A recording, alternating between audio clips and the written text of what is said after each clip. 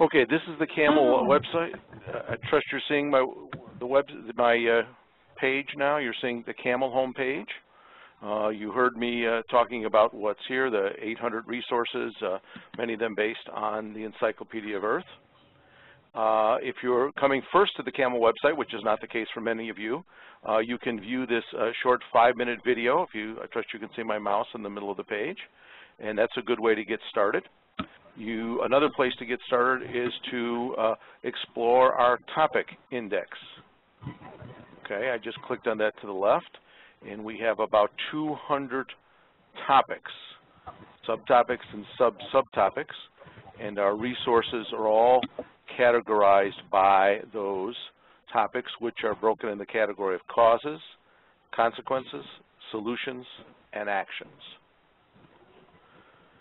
So after watching the video and after looking at a list of topics, we invite you, if you've not already, to join the Camel community, which you can do through step 2 right here.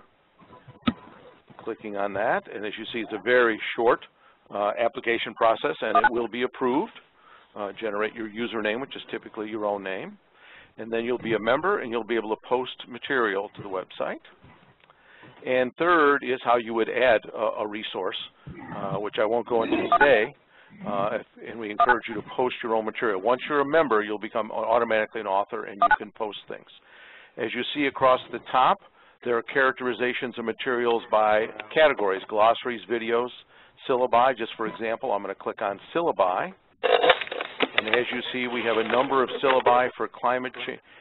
If you're on here, could you mute your phone, please? We're getting some noise. Thank you. These are a series of syllabi. And in addition to sorting by syllabi, in this case, you have a further sorting across the left side. 3 of these are college level, 1 professional graduate. Some of them are related to, 2 of them are related to environmental justice, etc. So you can find items that way. You, of course, can search in the usual way, enter a search topic into the box. And a whole series of things you can do through the Educator's Toolbox and the student resource, but that's not our topic today. Let me call attention to the fact that we are partnering with the American Indian Higher Education Consortium, and NSF has funded this project through their climate change education. And this is from the National Council for Science and Environment and the Council for Environmental Deans and Directors. Okay? So I think I now am going to turn this over to, let me find that page here. Stop sharing the desktop, and I'm going to turn it over to our speaker today, who's Tricia Mynster from University of Nevada, Las Vegas. Ginny, you want to pass the ball to her?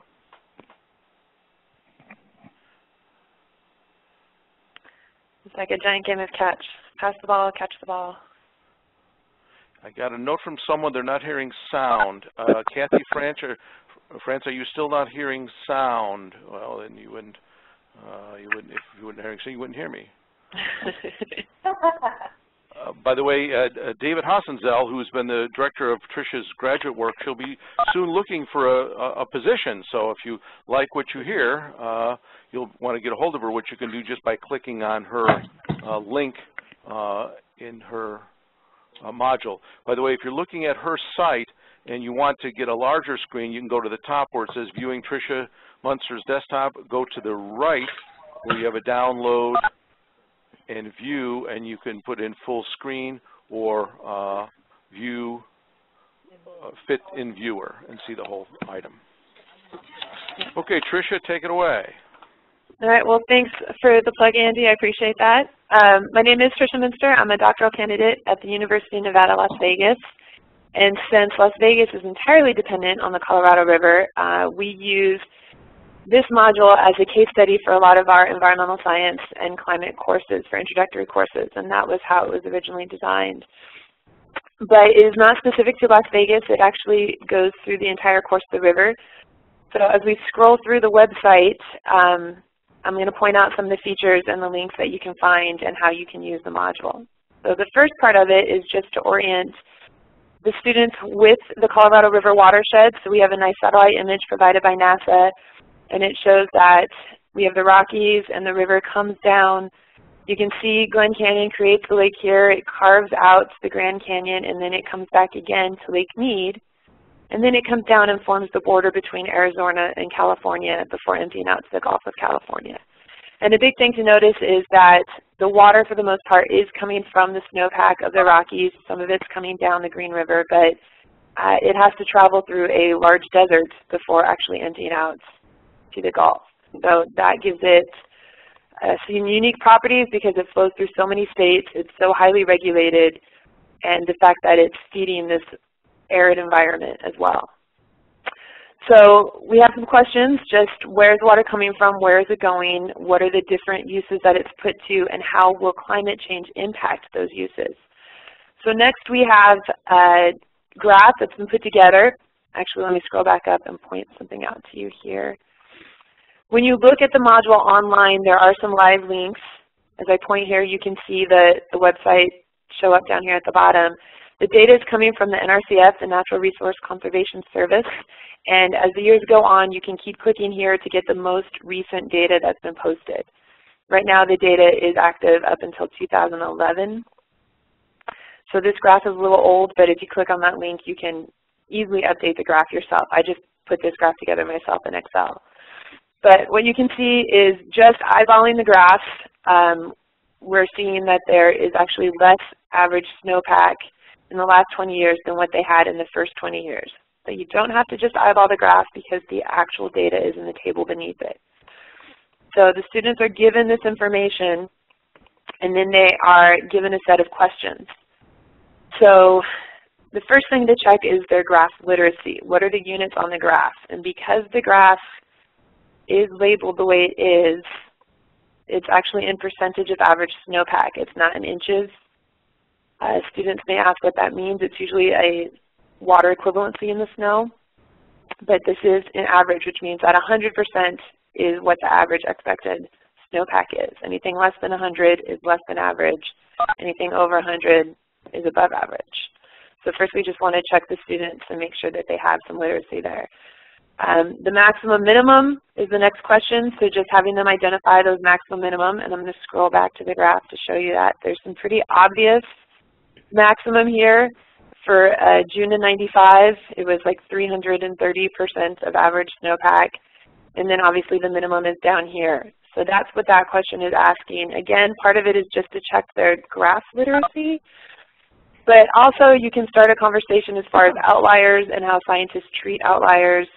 There's also a question that follows that asking if maximum or minimums on a graph support the idea of climate change is happening in this region or disprove the idea that climate change is happening. And of course, these are just weather events. So that's a conversation that can come up from this graph as well, the difference between weather and climate. And then it asks them to average out the data. They can pick any month they want except for January and June because those are incomplete data sets. But for any month they pick, you will see that for the first 20 years there was more snow, and for the last 20 years there's been less snow. So what that means is lower lake levels for the reservoirs that we use to feed the southern half or the lower basin for the Colorado River. And that's the first part, just to kind of set up how much snow they're getting and has there been change. There's a good question in here that asks if that is enough data to determine whether or not climate change has happened to this region. And the students can actually argue back and forth. What you really want to look at is the legitimacy of their argument in supporting their claim. So one of the things that they can say is that there has not been enough data because we typically define climate as being 30 years, a trend that's happened for 30 years, and what we've seen in this is that there's 20 years of more snow and 20 years of less snow. So it might not be enough for climate, but it's a good indicator. Or the students will look at it and say it's over 40 years of data, that should be enough. So really you kind of want to look at the legitimacy of their argument for that claim. And then at the bottom of this unit, it's broken up into 3 units. You can actually click here to download a PDF of this document if you wanted to print it out and give it to students as homework or something along those lines. And it's been updated with the most recent data. So 2010, the winter of 2010 got a lot of snow, and that's included in the graph, but it does not change the trend. We're still seeing that even with that extra snowpack, it does not compare with the previous 20 years. So before I go on, I want to ask if anyone has any questions about that first section. No questions? Okay. Since I'm not hearing anything back, I'm going to keep cruising on, and we'll have questions at the end as well. The second section reviews that part. It says that we've got the less snowpack, which means less water for the different reservoirs. So there's kind of a graphic explaining that. And then we have some nice visuals provided by NASA showing that decrease in water. So here you can see what was part of the land, or what used to be an island is now just part of the land. So there's certain parts that you can point out that they've pointed out on the maps or on these images to really show that decline. In this particular image, they're using near-infrared bands. So what is green and growing comes as dark red. So you can see what was water is now being taken over by less vegetation in these newly drained areas. So again, the lake is retreated so much that new communities are coming in. And it's not just Lake Mead. This is the Glen Canyon Dam with Lake Powell, and it gives you an outline of what the current water level is compared to what the historic water level was. And they've provided a graph explaining that. So once we see the impacts to the lakes and the reservoirs, we look at the river and how it's been allocated. There's a little bit of history in this, and it shows you the allocation per state in million acre feet. It's important to understand that the upper basin and the lower basin get the same amount of water, and then Mexico gets 1.5 million acre feet. So people often associate the Colorado River with the arid states in the south, but they still have allocations for the northern states. They still get used. And for the lower basin, despite the fact that Las Vegas is right next to Lake Mead, most of the water actually does go to California. So looking at that and looking at how the water gets used, one primary use is agriculture, both for the upper basin and the lower basin. So there's some statistics on that, as well as an image of the Imperial Valley in California. You can see that this is in the middle of the desert. This gets watered entirely by the Colorado River. So all of this agriculture is fed by the Colorado River, states away. And it gives you some information with regards to the impact of agriculture to that area. I think it's 1 in 3 jobs is tied to agriculture for that area. It also talks about the fact that that Imperial Valley, which is over here, gets fed from the Colorado River through the All-American Canal. And as we cruise down, this is a satellite image showing this aqueduct, again, just through the deserts. So then we have some questions here as part of the assignment. There's a bunch of questions that are really meant to just be thought-provoking, and you can't necessarily find all the detail that you want, but through the students' proficient Googling skills that everyone seems to have these days, you can find out some pretty good stats. It's something like 2/3 of the nation's winter vegetables. So if you want to make a salad in January, you're probably buying it from a farm that's from the Imperial Valley. A lot of it gets exported as well. So not just the U.S., but the entire U.S. is pretty dependent on this valley, as well as various areas overseas. So it kind of gives them an idea of the impact that any change in the water supply and the agricultural output of this area can have kind of to the greater country. But the idea behind that is to really look at how can these industries, the agricultural industry, adapt to climate change, knowing that there has been less snowpack and that's something that is expected. And are these adaptations also mitigation strategies? Now, this has been designed as a case study. It does not actually define adaptation or mitigation for you in this module. It's meant for the students to apply the knowledge of what an adaptation strategy is or what a mitigation strategy is to this particular case study. For this section, an adaptation would be something along the lines like changing the crops that are to more drought resistant, or using genetically modified crops that are made to be more drought resistant. Potentially changing agricultural methods so that there is more carbon being sequestered in the soil. That would be a mitigation strategy. but it also works for adaptation as well because it helps retain more soil moisture and things along those lines. And again, there's a place to download this section. It's just a PDF if you don't want to work straight off the website. And again, I'm going to pause in case anyone's had questions that have come up as we keep cruising. Okay, part 3 talks about urban growth. Las Vegas has been known throughout the 90s and 2000s, there's been huge growth in Las Vegas, and we have a satellite image here depicting that. You can see here's the city in 1984. It's still a large desert here, quite the space between the city and the lake. And then here it is in 2009. That whole desert area has been taken over. It's spread out towards the lake. And this is actually all national lands that have been set aside for conservation. And you can see the cities growing right up to that land. This is not new. Tucson is also growing. Phoenix is also growing. Southern California is also growing. So these urban populations are increasing the demand for water. And again, the Colorado River was allocated in the 30s.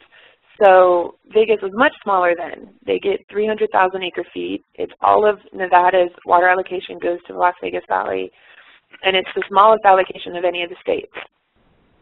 So as the city grows, their demand for water grows. The allocations haven't changed since then, but it's definitely caused more conflict and stress on the river. In addition to the growth of population and the need for water in the cities for landscaping, laundry, bathing, cooking, that kind of thing, there's also an increased demand for energy in these urban areas. And here is a NASA image again that shows a coal generating system. And all of this that's coming out shows you the amount of steam. Coal plants use a lot of water for their cooling and for the nitrogen and sulfur oxide filters that they use. It requires water. You can use systems that are much more water efficient, but they are not as cost or power efficient. There's more parasitic loads and things like that. So these systems still use a lot of water, and that's become an increasing issue, is where energy and water come together, especially in these arid climates, and especially where these urban centers are growing. One note on this that someone pointed out is this image is actually upside down. The river is actually north of the city, so if you flip-flopped it, it'd be more accurate. And you can go to Google Earth and see where that's true, but for the purposes, NASA actually posted it like this, and for the purposes of this module, it's irrelevant. But I just thought I would note that. So again, for the assignment, there's a bunch of questions. The first part of them are, again, thought-provoking. It's mostly the ones that have been bolded that I have my students answer. And again, it asks them mitigation strategies and can they differ, how do they differ, or are there some meta crossovers with adaptation strategies. So for cities, there's the idea of distributed energy that you can actually produce within the city using PVs on rooftops. That would be both mitigation and adaptation because PV doesn't require the same water. Going to wind or something along those lines, changing the mandates of the state so that the power companies have to recycle their water or go to dry cooling. Something along those lines would all be adaptation.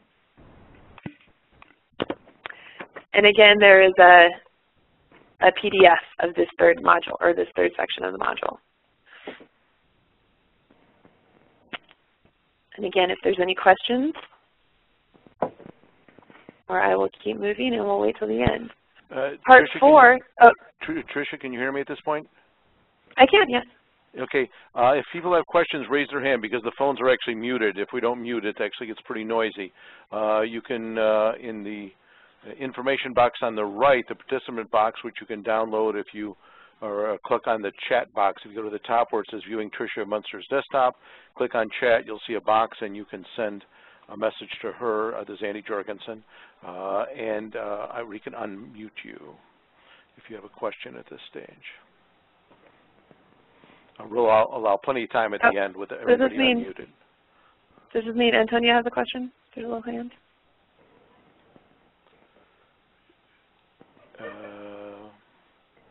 I don't see a hand raised there, but maybe Ginny sees it. Ginny, would you look at the, see if there's hands raised and unmute anyone who has a hand raised?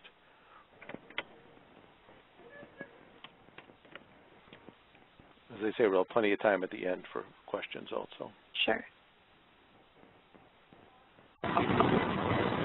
Stephen, do you have a question? You may go ahead.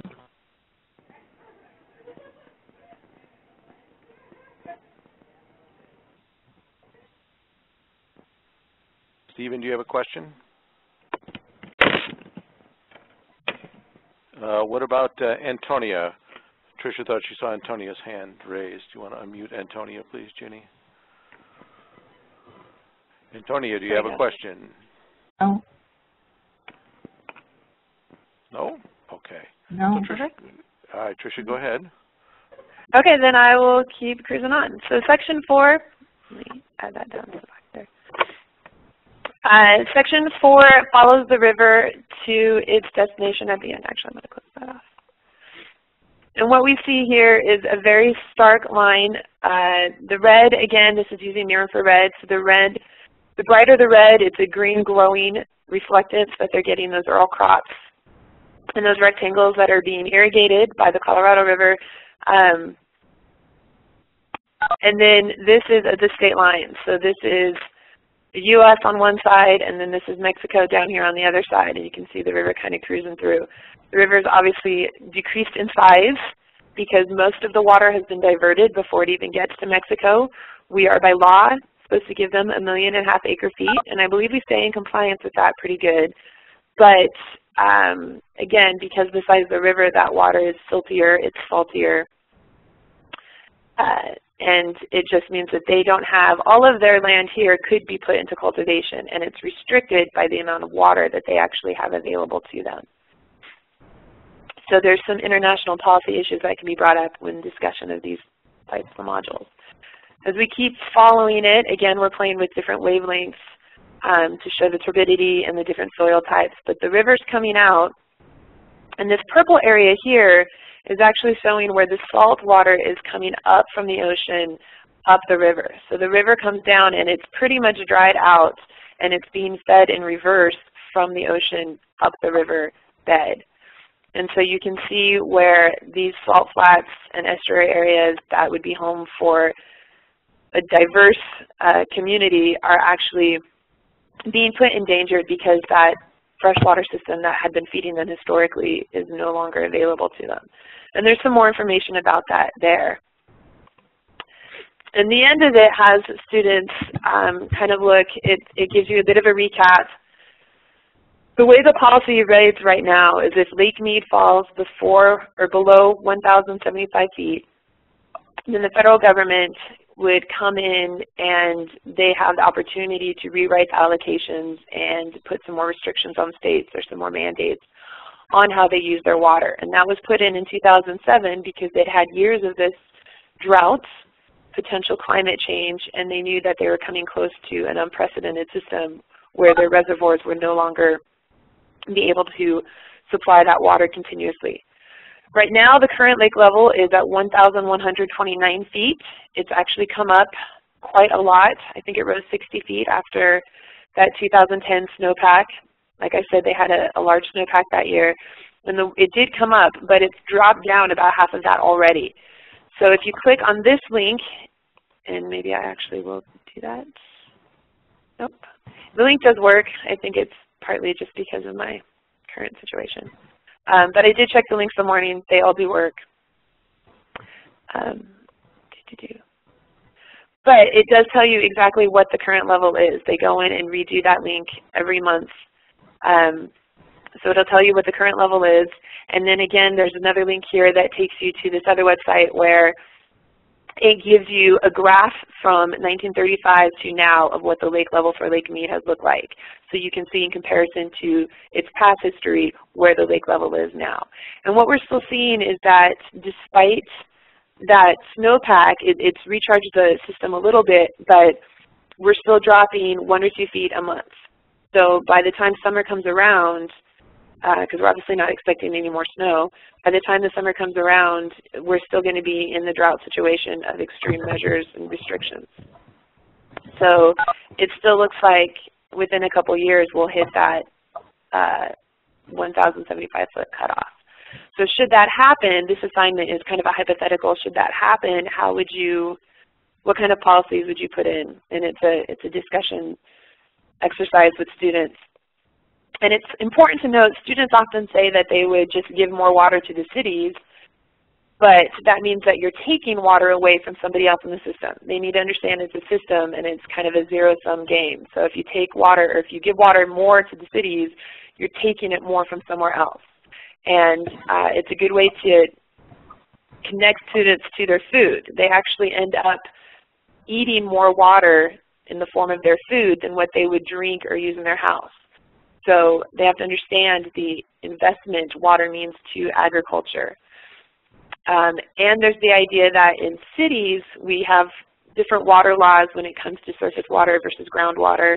And in cities we tend to treat sewage and stormwater and things like that differently than they do in rural areas, because it's all considered recharge. It all goes back into the soil.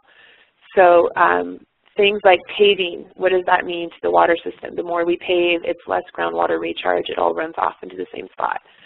So looking at policies, and again, adaptation and mitigation factors that would come into play. And again, there's a PDF, so you can download these into 4 separate assignments. And I've done that where I give them to them back-to-back within a week.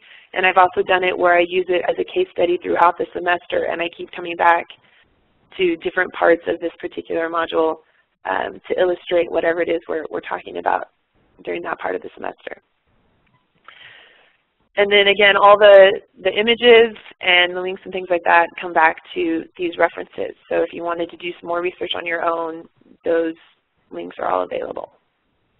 And I think that's pretty much my spiel here on it. But I definitely would love any questions. Tricia? Yeah. I'm sorry, before you jumped off there, I want to first thank you for it. Jeannie, would you unmute all the participants, and you'll have a chance to ask questions. Let me point out 3 things on this page, and Tricia, if you can go down just a little bit lower from where you're at. First, I want to highlight, as Tricia's been saying, you can download all this material as a PDF. So you can duplicate it and give it to your students. Everything is, none of this is copyrighted. Second, near the top of this page here are all the various other links that she has. She's done a great job of putting together an enormous number of resources that students can use even beyond what's in here. And if you're in a noisy place, could you mute your phone? And then at the bottom of this page it says return to the NCSE NASA Interdisciplinary. Could you click on that, Tricia, please? Sure. And this goes to our master list of, I think it's 10 modules we have. The module development was funded through NASA. If you go down just a little lower, Tricia, you'll see these are the other modules. We've had some of them already on this webinar series. Okay, open it all for questions. Who would like to jump in with a question?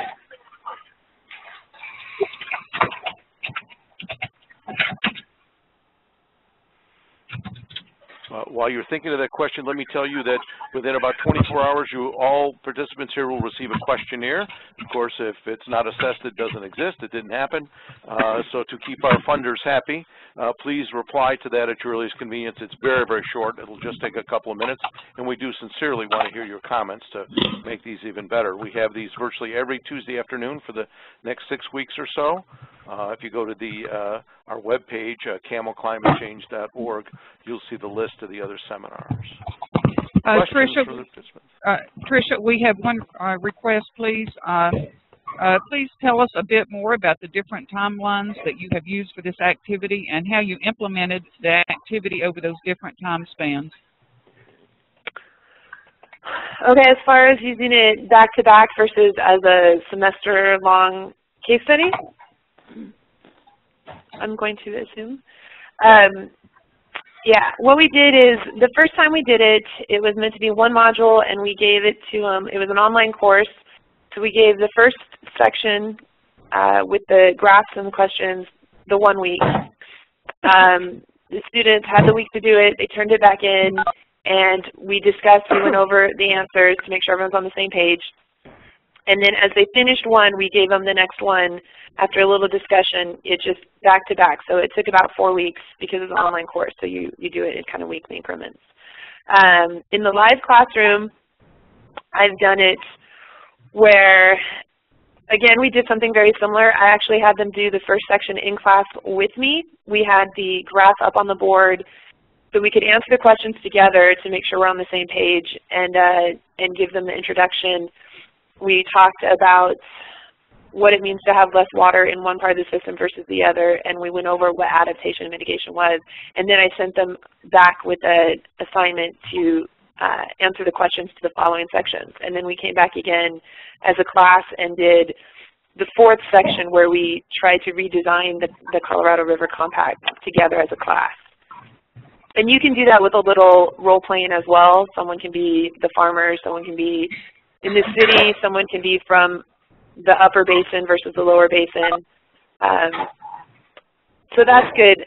More recently with the climate course, I've actually broken them up so they don't go in consecutive order. So when we talk about impacts of climate change to biological systems, I have them do the first section showing, we have data showing that snowpack in this regional area is getting impacted, that there has been a change, and we talk about that. And then sections later, we go back to adaptation and how agriculture is a big point for adaptation. So then I give them the agriculture section.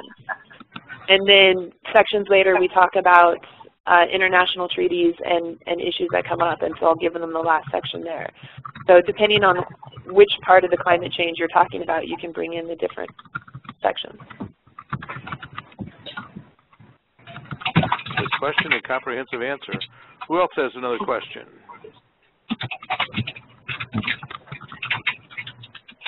Sounds like maybe somebody's typing a question. Maybe they can mute their phone while they're typing. Thank you. Tricia, you want to go back to your module to put that on the screen so people can see it? And Sure. Sure. let me note that under her name there are the various topics that it's categorized by. Right.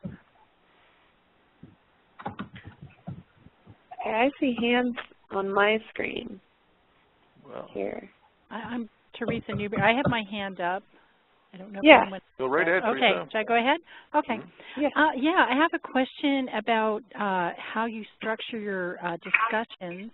And it sounds like you teach, you know, both online and face-to-face, so they might be different. But can you tell me a little bit more about, you know, the discussion questions that you had at the end of almost every unit? How you structure those? Are they unstructured, or you know, what are your expectations of the students?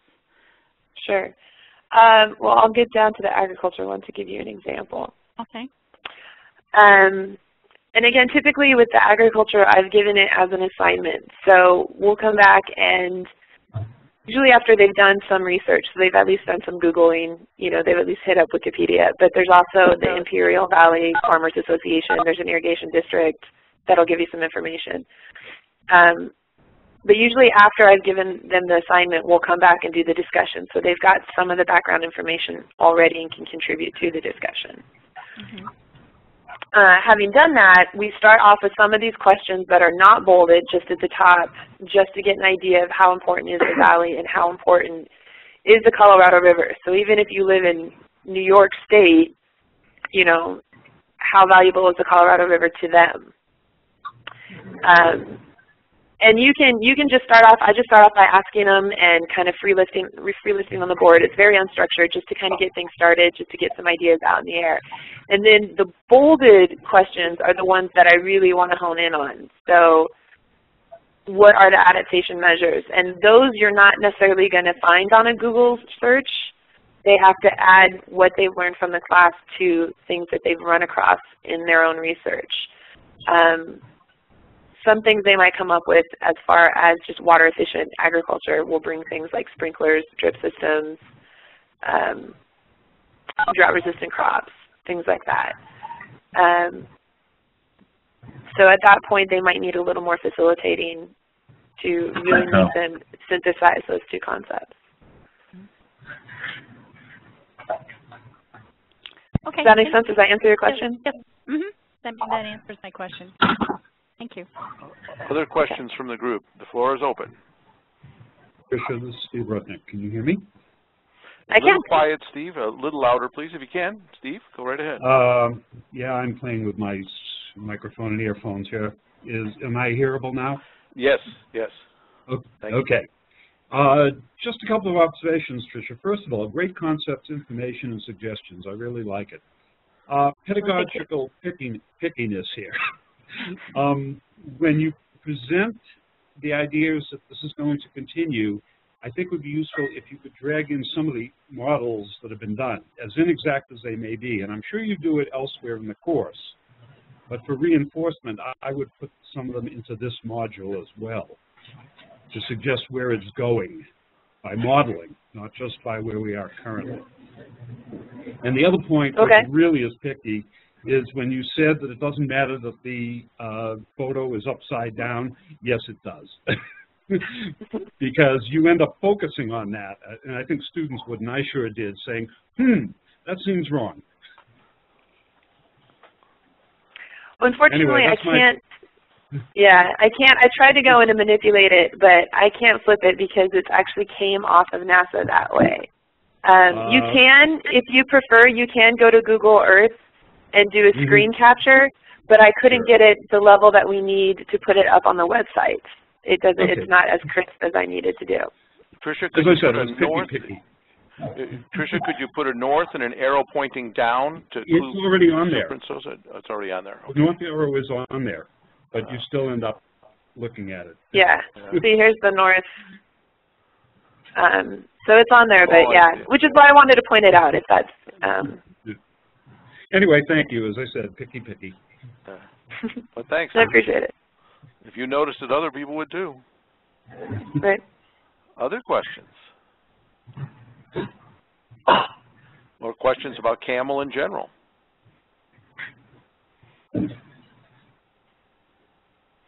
Hope you join us for future webinars. They're every Tuesday at 3, and then we have a special one on Monday, April 30th at 3 o'clock.